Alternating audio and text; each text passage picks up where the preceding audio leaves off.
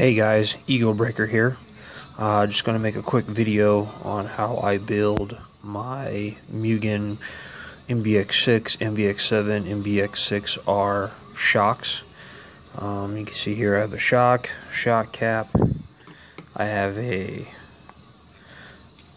digital caliper and some shock oil. So what I do is go ahead and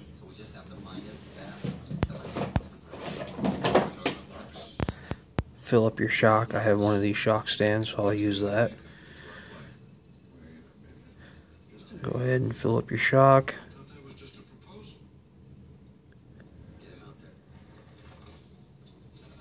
Okay. And if you can see, I didn't fill it up quite all the way. Just a little bit of a lip there. So that way when I push the shock up, I don't have oil spilling out of the top. Okay, so here at this point you can kind of set your rebound to whatever you want. If you want a half, if you want it completely dead, or whatever you want to set it at.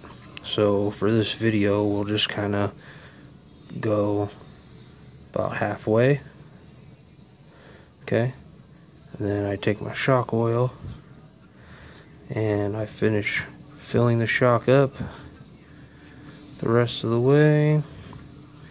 And I like to make it so that the oil is kind of domed over to the top of the shock. And then you take your shock cap, put it on,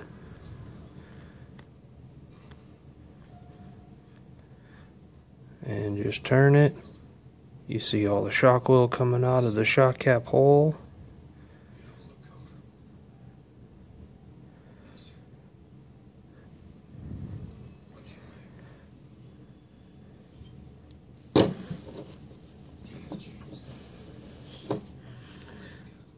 And there you go. That's your shock built. Also, one thing you can do when you have the shock cap off,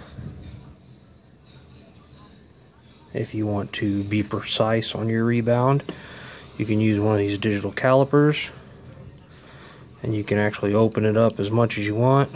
We'll set it to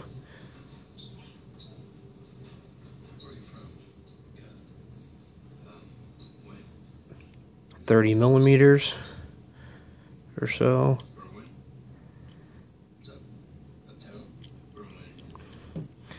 And what you do is you take your ends and you just push the shock up, and that's 35 millimeters.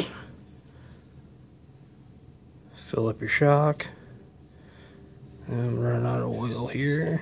Fill up your shock, put your cap back on.